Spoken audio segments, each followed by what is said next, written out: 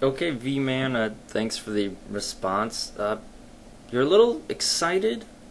You have an excited tone. I hope it's not agitation. I hope it's just enthusiasm. Anyway, your first point was where is life in the rest of the solar system? Well, the Earth, in our solar system anyway, the third rock from the sun, as it were, is in the unique position to have the correct distance from our sun to have a liquid water environment. That's unique in the solar system. As far as we can tell, there's a couple of, there might be liquid water on, what was it, Titan or Europa, one of the moons. Mars is too cold, it's frozen. Venus is too hot, all of the water is steam, it's all in the clouds. And as far as other liquid water sources in the solar system, the only other way that we're going to get that is by going to the moons of some of the gas giants out, so Saturn and Jupiter, their moons, and they won't be getting heat from the sun, they're too far away. They'll be getting heat from internal friction, the gravity of their planet that they're orbiting is actually, it's like the tides on the oceans, how it bulges with the moon. They're orbiting their planet, and it actually has a tidal effect on the rock itself. And as you can imagine, mushing rock generates heat, and the heat will, it might be enough to melt the water. This is all speculative. We haven't seen it yet, but that's why Earth is unique in the solar system, is because we're the correct distance. If the sun was a different type of star, if it had a different temperature, then the Earth would have to be either closer or farther away. So if the sun was colder than it is, then life would possibly exist on Venus. Or if the sun was hotter than it is, then life would possibly exist on Mars. Or it could be some hotness in between, so that if a planet was in between Earth and Venus, or if a planet was in between Earth and Mars, there would be life on it. But there isn't a planet there, so there is no life in a solar system. And I would suspect that we'd find situations like that out in the greater universe. Let's take a look at some of the rest of your comments. All of a sudden, so scary. It is all of a sudden so scary about asteroids destroying civilization because we've just recently come to terms with it. We've just recently discovered it. It's always been a threat. There have been several mass extinctions over the history of the Earth that have changed the geography of the planet and changed the variety of life on the planet several times over. The most recent one, the one that killed the dinosaurs off 65 million years ago, laying the groundwork for the rise of mammals and eventually us, was probably done by an asteroid that hit in the Yucatan Peninsula, part of the Yucatan, part of the Gulf of Mexico. So, that was 65 million years ago, and there have been several strikes since, not as large, obviously, and several strikes before. It's just a matter of time. There's no, set thing. You also mentioned randomness. I don't think I mentioned randomness. Specifically because, just because of my understanding of physics.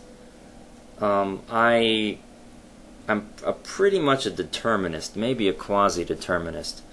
You gave the example of a bullet getting fired and following a set trajectory. Yes, that's exactly right. That follows the Newtonian physical model, which actually can be more correctly mapped using a relativity model that Einstein came up with.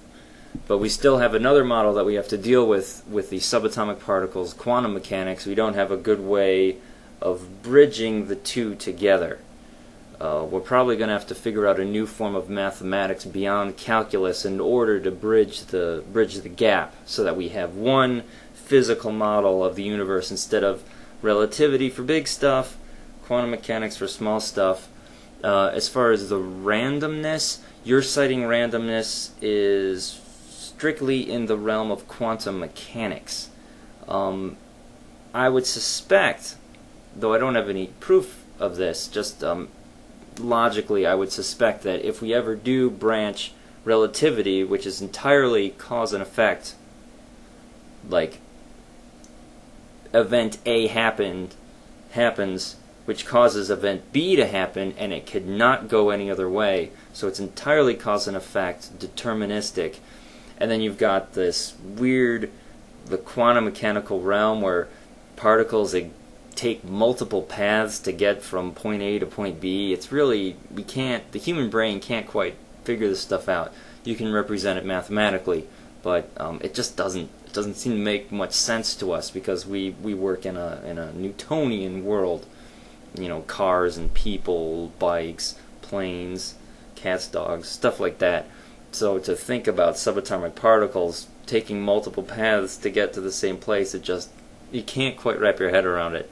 So it's hard to get. But I suspect that as soon as we bridge the two physical models together, that a lot of the randomness that we find in the quantum level will get either canceled out or just minimized. So maybe there actually is a random effect to the universe. But as far as we're concerned, as far as big stuff goes, I would think that we would be mostly deterministic, so that randomness really has nothing to do with it.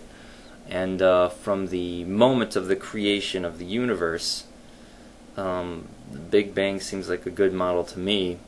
Of course, you'll disagree, but you know, I'm not an astrophysicist, so I'm not going to argue the finer points with you.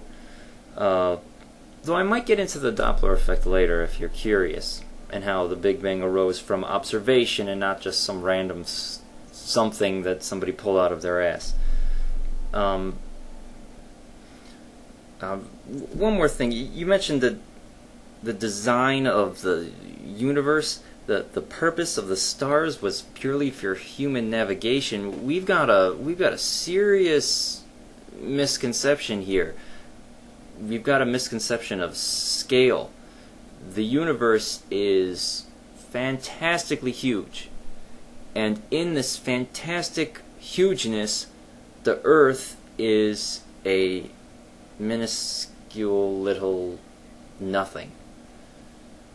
To have the universe with all of its stars, which are suns just like ours, they come in a variety of different sizes, but it's the same stuff. They have planets revolving around them, and they're in their own galaxies just like we're in our galaxy. To have them put there, designed to put there, purely for the point of our nautical navigation, is asinine. It's totally ludicrous. The sizes we're dealing with here, I don't think you can even know how small the Earth is in comparison to what's out there. The things that you see in the night sky are so far away you can't even wrap your head around it. I know I can't wrap my head around it. It's too big for the brain, but we can study it and we can take measurements of it. But you see design in something that I think you're misplacing intent. I think you're seeing in purpose where none exists. It's such an earth-centric, specifically Christian-centric view of the world. I can't quite get it. Ugh, I think you hurt me.